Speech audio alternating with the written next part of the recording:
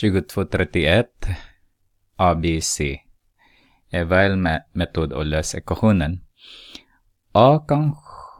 B kanske, nej, det är ingenting som jag kan lösa med den här. Allting löser jag med den och något annat. Okej? Tittar på A.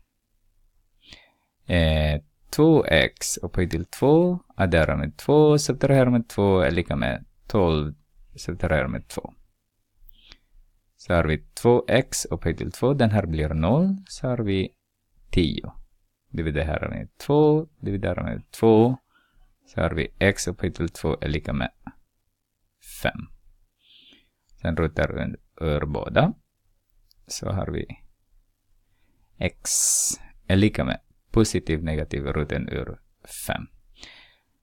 Så att vi har x sub 1 är lika med roten ur 5 och x sub 2 är lika med negativ roten ur 5.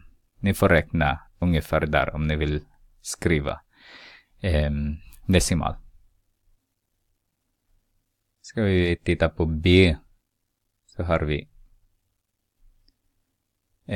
om vi tittar på adderar vi med y upphöjt till 2 där, så tar jag med 10y och vi gör exakt samma här, adderar med y upphöjt till 2, så det här är med 10y, så får vi bara så där nu då.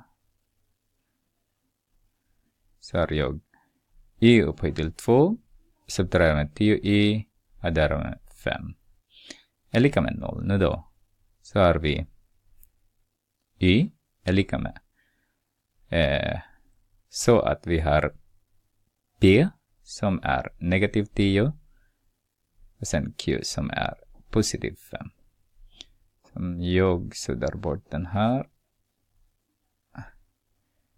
Y är lika med negativ. Sen negativ 10. Dividerar med 2.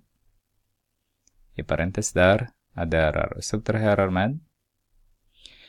Vi har, vad blir det? Negativ 10 igen. Dividerar med 2 i kvadrat. Sen subtraherar vi med 5. Så har vi y är lika med. Det blir det positiv 5. Adderar och subtraherar med roten ur 5 upphöjt till 2 är 25. Så 25. Subtraherar med 5. Så y är lika med 5 adderar med subtraherar med roten ur 20. Men 20 är också samma sak som 4 och 5. Alltså 4 gånger 5. Så 5. Roten ur 4 är 2. Roten ur 5.